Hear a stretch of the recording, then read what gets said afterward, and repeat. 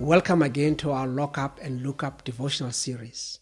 Thank you for tracking with us in this series of devotionals, focusing on the spiritual armor.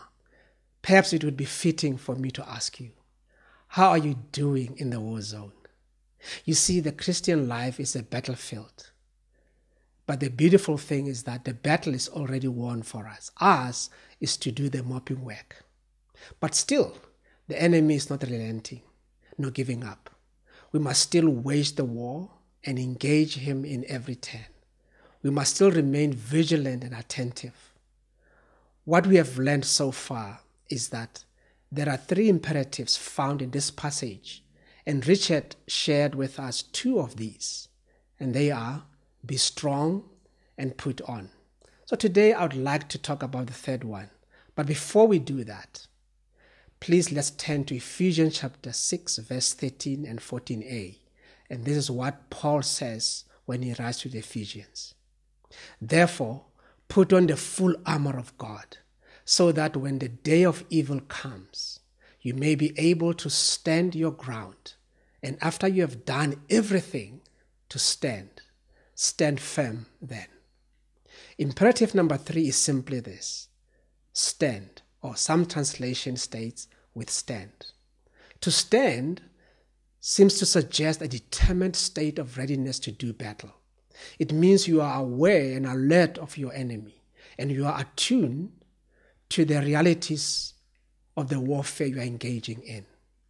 You see, the business of the enemy is to attack, and therefore we need to be ready at all times and be prepared to fight back. To stand means there is no thought of retreating, no time of negotiating, and no thought of looking back.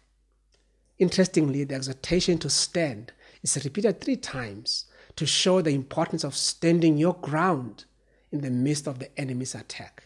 You see, the idea behind the word stand, as Paul uses here, is holding on to a position. In other words, maintaining your ground even before you launch an offense.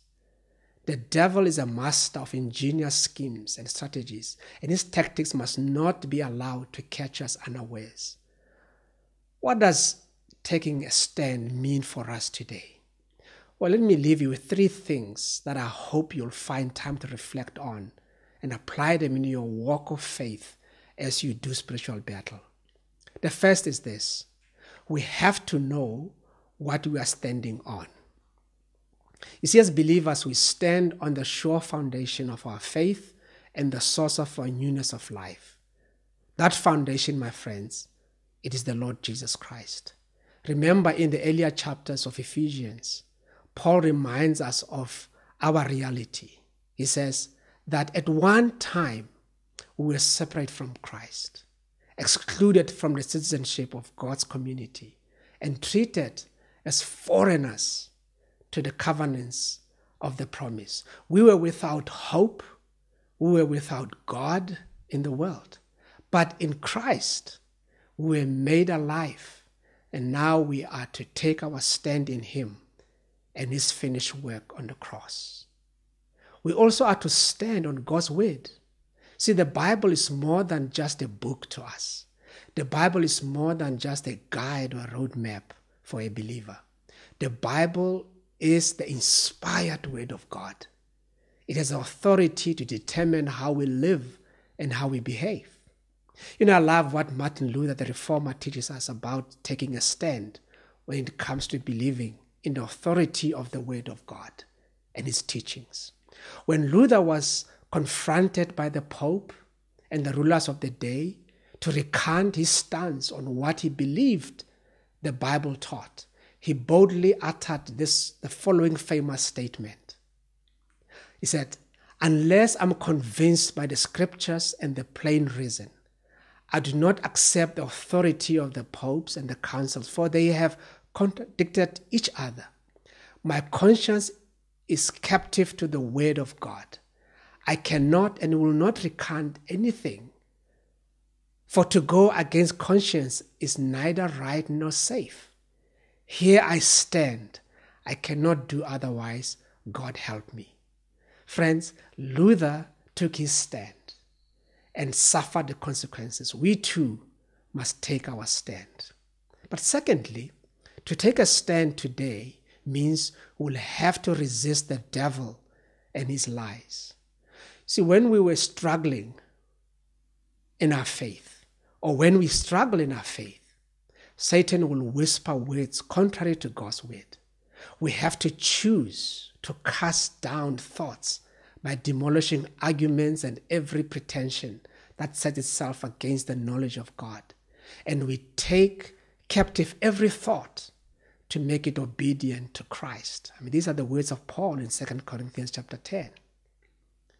So this is what we need to be aware of. Now, as soon as we recognize thoughts of fears, or doubts, our discouragements, our anxieties and temptations, we have to choose to guard our minds against the deception of the enemy and choose to think God's thoughts after him. God has given us, friends, spiritual armor to help us stand. When we feel the challenges of our faith, we can remember to suit up and then take our stand. Let me remind you what he said in Ephesians chapter 6, verse 13. Therefore, put on the full armor of God, so that when the day of evil comes, you will be able to stand your ground. And after you have done everything, to stand. You know what stands out for me in this verse is the words, after you have done everything. In other words, we have to do our part. We have to put on the armor. We have to actively choose to protect our minds from wrong thoughts, our hearts from pride, our gut from lies. We have to take up the full armor of God. We have to be self-controlled and alert and be on guard. But when we have done our part, God does the rest. See, the third thing then is this. We can't waver between faith and doubt. We have to know what we believe, which is very important, and why we believe, so that when the challenges comes, we stand firm in our faith. For an example, we can answer questions to why I decided to follow Christ. Why do you choose to serve him? What do you believe about God and his word? And I think sometimes we still waver between wanting to follow God and wanting to follow the world. If that is the case, we will definitely struggle in our faith. See, the Lord is asking you today, how long will you waver between the two opinions? If you know that God is God and God is good, there is no question. Don't let the devil make you think Satan has something better to offer you in this world. Only God is God, and he alone knows what is best for us. He alone is the path to life. He's the path to love and victory. I mean, consider Abraham in his faith. He was a man, a real person, just like you and me.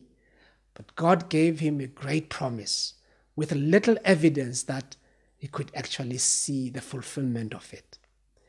Read, for an example, Romans chapter 4, verse 20, where Paul says, yet who, Abraham, he did not waver through unbelief regarding the promises of God, but was strengthened in his faith and gave glory to God, being fully persuaded that God had the power to do what he had promised. I love this verse. You see, Abraham made mistakes. He wasn't perfect, but he was fully persuaded. Are you fully persuaded today that God is able to do what he has promised?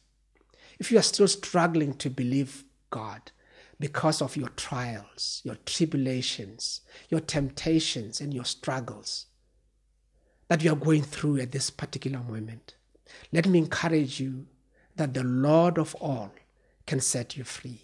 He can lead you out of your miry place of doubt and confusion and pain and give you a firm place to stand on.